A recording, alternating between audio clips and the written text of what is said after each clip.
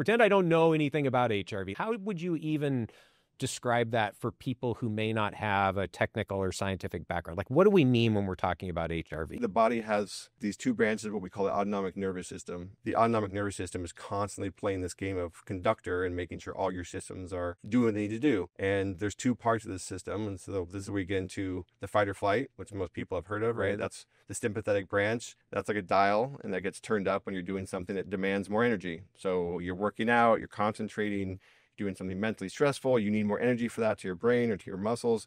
The sympathetic system cranks up power, you get more energy, and you're able to do these things.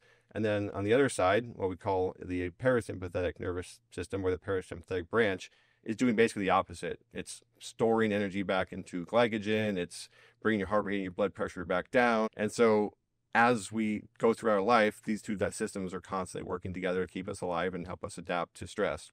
Is a long way to discuss it, but people have to have some background, otherwise HRV doesn't make much sense. So what we're doing is measuring that parasympathetic branch. We're measuring the resting tone or the resting activity of that rest, digest, recovery system that we can call it.